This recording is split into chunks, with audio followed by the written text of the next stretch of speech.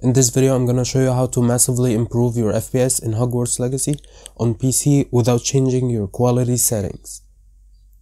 This fix comes from this amazing guide. I'm going to demonstrate how you should apply this very easily. I'm using RTX 2060 and 16GB of RAM, and as you can see on high settings, I'm having great performance.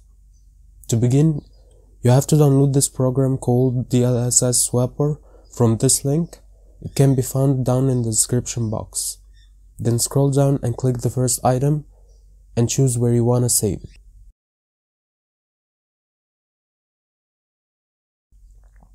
Now install it like you would do with any other program and open it. You will see this menu with your installed games on your PC. Now as you can see, Hogwarts Legacy uses DLSS version of 2.3.11, which is not the latest. So we will have to update the version that it uses for more performance.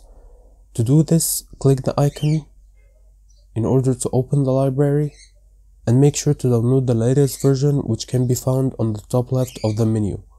At the time of recording this video, it's version 2.5.1, but for you it may be different. Now head back to your game section and click on Hogwarts Legacy and select the DLSS version you just installed and click swap. As you can see here, the number has changed and now you can enjoy a slightly better version of this game. I must mention that the game suffers from memory leaking, so further improvements and patches are yet to come from the developers, but I'll make sure to post any relevant videos that can help you gain more stability and performance while enjoying Hogwarts Legacy.